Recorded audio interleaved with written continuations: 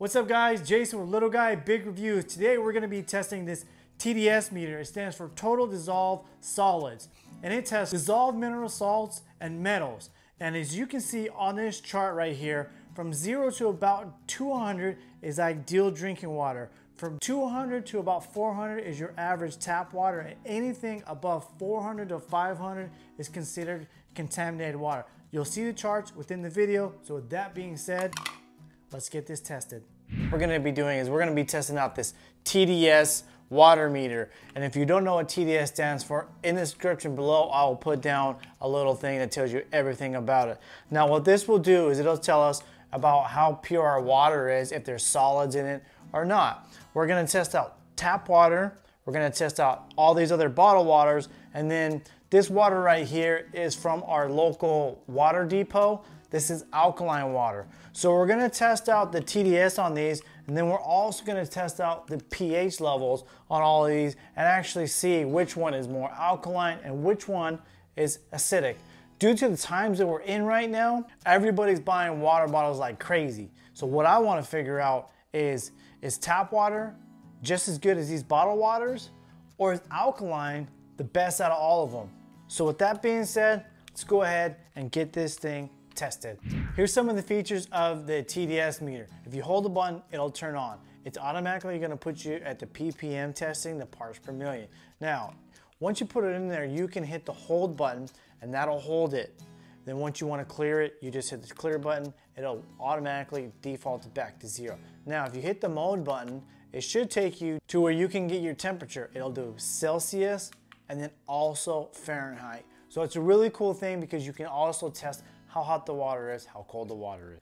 It's very easy to use, so let's go ahead and get back to the testing. So this is our tap water, and as you see, the number's gonna go a little bit and pretty much stop. I'm gonna hold it, okay? And what is it at? It is at 399.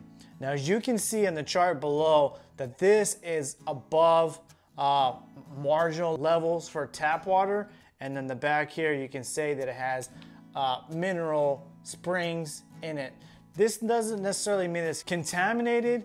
You know, all water companies put different kind of minerals in the water to help purify it. So don't get discouraged already that the tap water is not able to drink. It's picking up minerals from the water company. Now we're gonna check out the Winco brand. We're gonna let it lock in. Okay, so what is this? 6 parts per million. And you can see right here, this is definitely drinkable water. It's purified, so that is really good. So we're gonna clear this. Now we're coming over to the legendary Aquafina. I love this water, so I'm very curious as how this is gonna stand up. Okay. Wow, I'm actually really surprised. Look at that. 1 parts per million for the Aquafina. Let's go ahead and check out the super expensive Fiji water.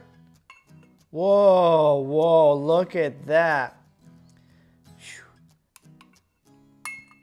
Okay, the Fiji water, 121 parts per million. Wow, that's very surprising. I didn't think it was gonna be like that. And this, I've never had this core water before.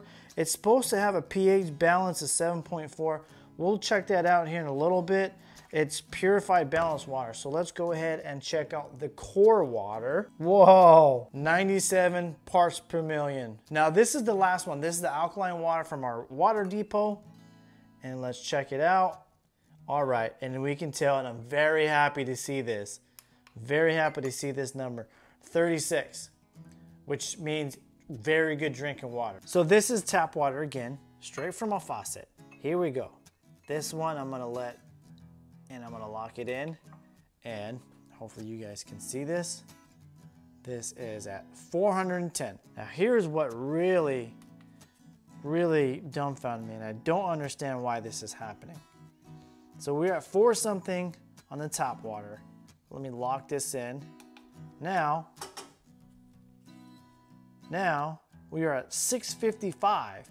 This is the pot with the Teflon that we boil the water. And typically you think if you boil water, you clear all the contaminants, right? Okay, let me clear this off again. And then we're gonna move over here to this one. We boiled this in a stainless steel pot, and when we put this TDS meter in here, look at that. We'll lock it in. We are now at 752. So I don't know what the difference between the tap water, boiling it with Teflon, and then in a stainless steel, what causes the parts per million to go up? Because on here it says anything over 500 is contaminated water. Let me know in the comment section below, because I am just dumbfounded by this.